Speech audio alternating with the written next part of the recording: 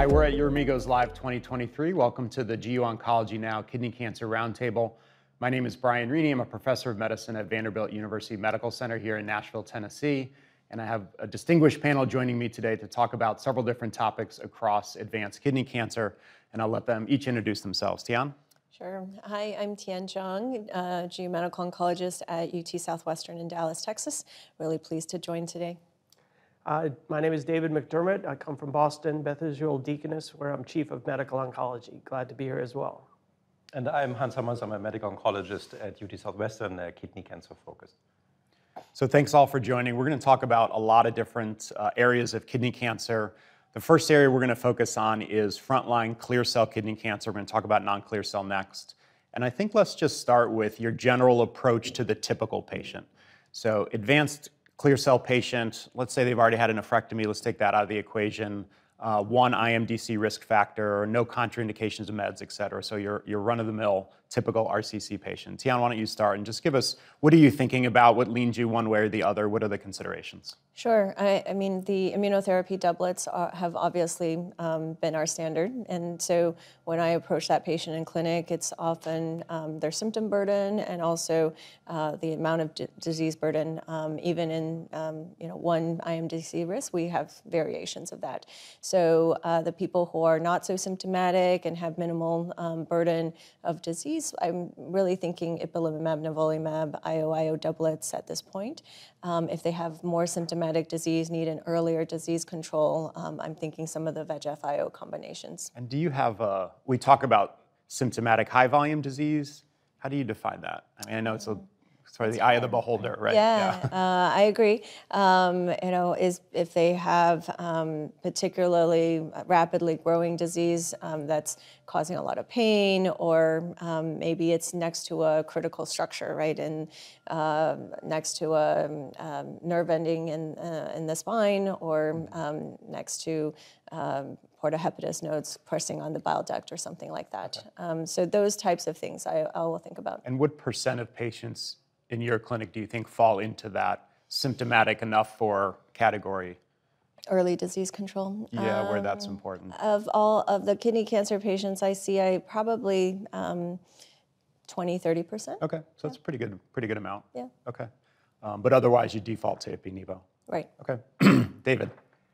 So I agree with much of Tian's approach, not surprisingly. In our clinic, we generally don't use IMDC criteria to pick therapy. Mm-hmm. It's certainly very helpful for prognostication and talking to patients about how serious their situation is. It's certainly been helpful to us to get a sense of what the real world experience is. But I think what most of the trials we've seen have showed is, as a predictive tool, it's not great, particularly at long-term outcomes.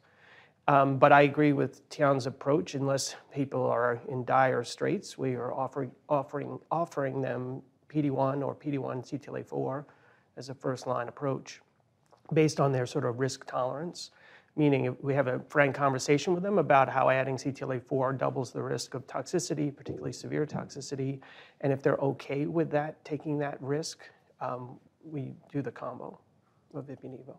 And you have the same approach of a bulky symptomatic patient or critical organs, you might give IO-TKI? Is that fair to say? Yeah. And same questions, how do you define that and what % is that? It's not firmly defined. Right. I think if someone's in the hospital, for example, with presenting, they'll get a TKI usually in the hospital and then, outpatient IO therapy. If you get a sense that they might not be well enough to be treated in 2 or 3 months, they get an IO-TKI. My percentages are maybe slightly lower than Tian's, but they're pretty low. Most people get PD-1 first, knowing that they can get TKI as salvage, and many of them will need it. I think one of the problems we faced as a field early on, particularly when developing ipi-nivo, is we didn't transition quickly enough to TKIs. So if you look at Checkmate 214, there are a lot of early deaths in that trial, which are worrisome. And so we need to change our approach to be more aggressive about adding a TKI if you don't see an early response with. And do you think maybe that was because it was sort of the pseudo-progression and let's wait and maybe they'll respond, and really they were just progressing and now we know a little better? Well, I think it's part of it, and one of my biggest mistakes of my career was being partly responsible for that whole pseudo-progression concept.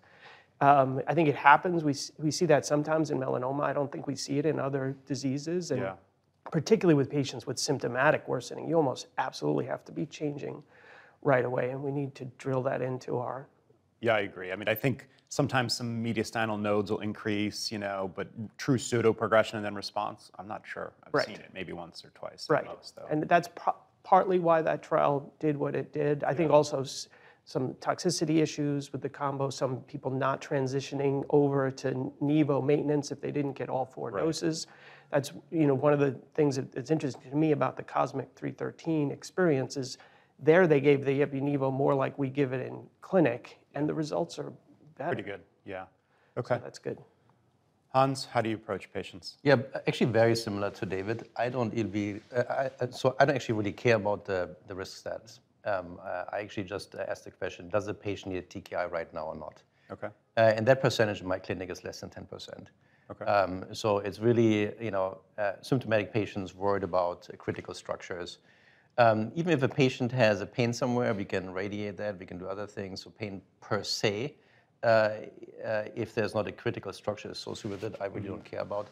But then there are patients in the hospital. I just had a patient last week. I ran lenvatinib across the hospital.